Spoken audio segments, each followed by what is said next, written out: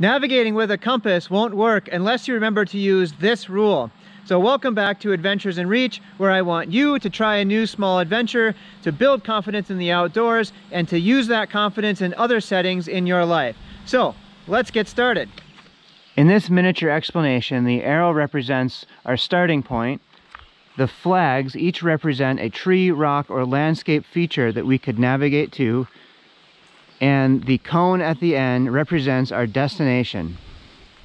The big mistake that I've seen a few people make is that they line up the red arrows, they look down the direction of travel arrow, but they don't use any reference points.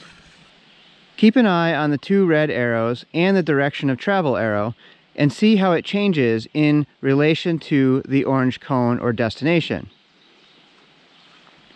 If I simply keep those arrows lined up, I can walk anywhere in relation to that destination. So that doesn't help me much when navigating. I must instead do the following.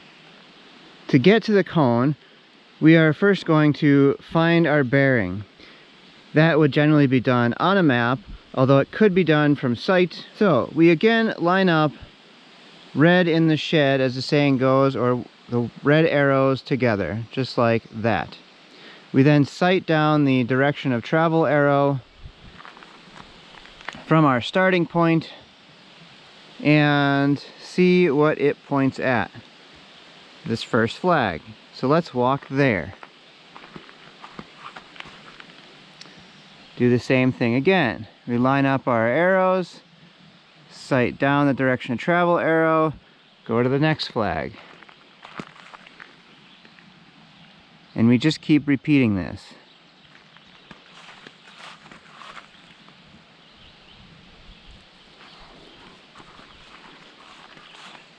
And we made it.